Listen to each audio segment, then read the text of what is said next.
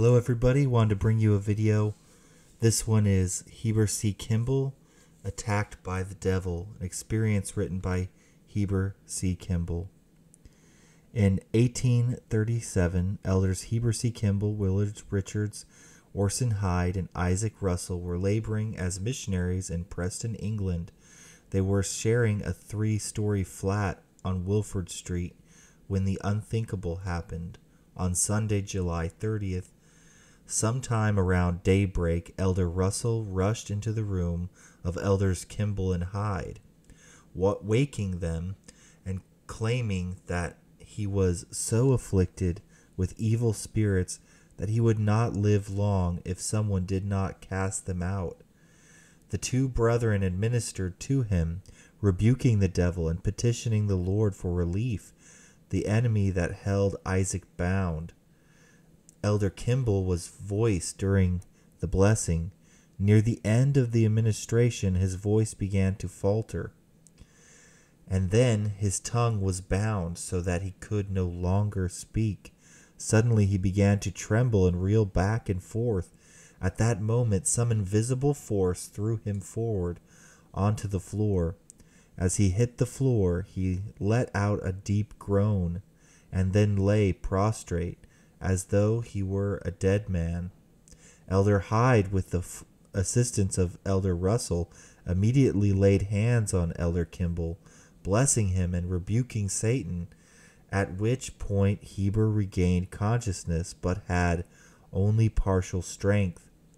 He noted that as he regained his senses, sweat began to roll from him so profusely that it was as though he had just stepped out of a river. Elder Hyde and Russell lifted Elder Kimbal and placed him on his bed. However, his physical agony was so intense that he pulled himself back onto the floor. Reaching his knees, he began to plead with the Lord for intervention. At some point during these bizarre happenings, Elder Willard Richards awoke and made his way up to the 3rd floor where the events were unfolding. Elder Kimbal noted that having finished his prayers, he sat on his bed, and to the surprise of all present, that they were wrapped in a vision of the infernal world. The 4 brethren said that they saw legions of evil spirits, company after company of them. According to Heber, these demonic hosts struggled to attack the elders and exerted all their power and influence to destroy them. These spirits were in the shape of men, with fully formed bodies, hands, eyes, hair, ears, and every other human feature. Though some had hideous distortions in their face and body, with knives they rushed upon the brethren as an army going to battle. Elders Kimbal and Hyde testified that they saw them as plainly as one would see a person standing in front of them. These demonic assailants came toward them, foaming at the mouth and gnashing their teeth upon them. The elders Orson Hyde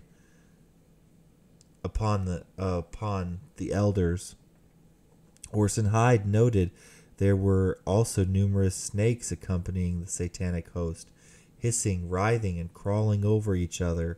Willard Richards, who had his watch on his person, noted that these foul spirits remained in the room, threatening the brethren for an hour and a half. Elder Kimbal indicated that the following day he was so weak from the physical attack that he could scarcely stand. Years later, he spoke in detail of the encounter and then added, "I cannot even now look back on the scene without feelings of horror. Yet, by it I learned the power of the adversary, his enmity against the servants of God, and got some understanding of the invisible world." The prophet Joseph Smith related from his own experience, "The nearer a person approaches the Lord, a greater power will be manifested by the adversary to prevent the accomplishment of his purposes." These faithful missionaries, Heber C Kimbal, attacked by evil spirits as he's trying to accomplish his mission as a wonderful servant of the Lord. It's something to really think about as you approach closer to your Heavenly Father and his desires and the knowledge he has for you. There will be greater and greater resistance. It's an interesting thing to think about and to remember, because it can be very disheartening. If I was Heber C. Kimbal, this might be quite a disheartening experience to be attacked so viciously by the devil. One might think, well, what was I doing wrong? But that's the whole point, is it doesn't necessarily mean what you were doing wrong.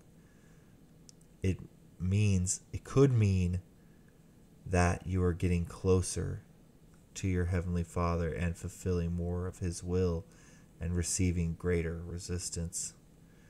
Just as the prophet stated, the nearer a person approaches the Lord, a greater power will be manifest by the adversary to prevent the accomplishment of his purposes. A very similar experience is written in our scripture, Joseph Smith history, the first vision experience. Joseph relates, after I had retired to the place where I had previously designed to go, having looked around me and finding myself alone, I kneeled down and began to offer up the desires of my heart to God. I had scarcely done so when immediately I was seized upon by some power which entirely overcame me and had such an astonishing influence over me as to bind my tongue so that I could not speak. Thick darkness gathered round me, and it seemed to me for a time as if I were doomed to sudden destruction.